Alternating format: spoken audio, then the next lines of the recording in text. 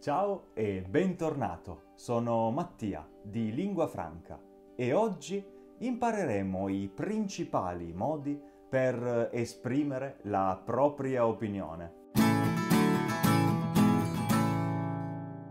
Se anche a te qualche volta è capitato di voler intervenire in un discorso per spiegare il tuo punto di vista, ma di non sapere né come farlo né quali espressioni usare, bene, questo video fa per te. Quando si impara una lingua nuova è fondamentale riuscire a esprimere la propria opinione perché ciò ti permette di intervenire nella discussione senza rimanere un ascoltatore passivo e allo stesso tempo fa sì che la discussione possa continuare con un botta e risposta. In fondo non ci può essere comunicazione se non c'è un feedback o una replica a quanto viene detto dall'altra persona.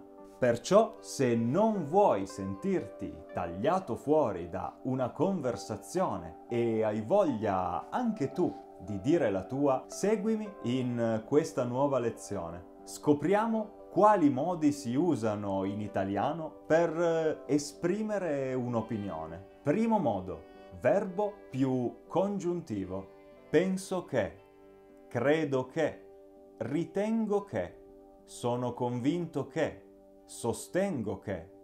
Questi verbi, che hanno tutti lo stesso significato, sono molto usati, soprattutto nel parlato, per esprimere la propria opinione e seguono sempre la stessa regola. Dopo il che serve il modo congiuntivo. Ad esempio, penso che tu sia bellissima. Non penso che tu sei bellissima. Questo è un errore brutto. Vediamo un esempio in una conversazione. Marco dice: La legge italiana ancora non permette di affidare a un bambino il cognome della madre. Questo è inaccettabile. Siamo gli unici in tutta Europa.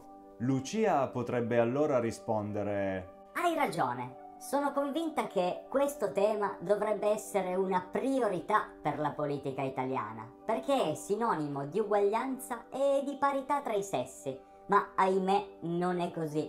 C'è sempre qualcosa di più importante di cui discutere. In questo caso Lucia esprime la propria opinione incominciando la frase con sono convinta che e argomenta il suo pensiero. In questo caso, inoltre, Marco e Lucia sono d'accordo, cioè hanno la stessa opinione. Quando sei d'accordo con l'opinione di qualcuno, in italiano si usano le seguenti espressioni. Sono d'accordo. Hai ragione. È vero. È così. Secondo modo. Secondo me.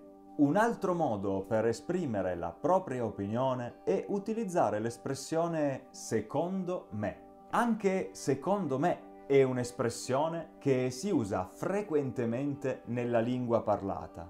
Ad esempio, potrebbe capitarti di entrare in un bar mentre alcune persone stanno guardando una partita di calcio e un tifoso potrebbe dire: Scommetto che questa partita finirà 0-0. E un altro tifoso potrebbe rispondere: Non credo proprio, la Juve è più forte del Milan. Secondo me finirà 2-0. In questo dialogo il secondo tifoso esprime un'opinione contraria rispetto al primo e, oltre a usare l'espressione secondo me, incomincia la frase con non credo proprio. Per esprimere disaccordo, cioè quando si ha un'opinione diversa rispetto ad un'altra, si possono utilizzare queste espressioni. Non sono d'accordo, sono in disaccordo, non è così, non credo proprio,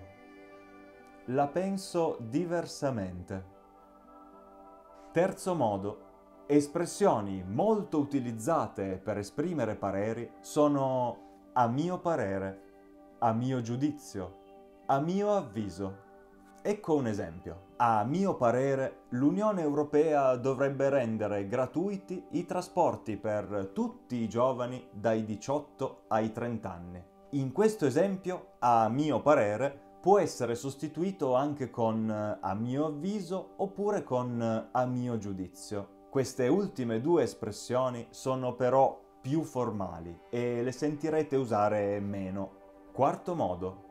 Dal mio punto di vista. Un'altra espressione molto utile per esprimere un'opinione è dal mio punto di vista.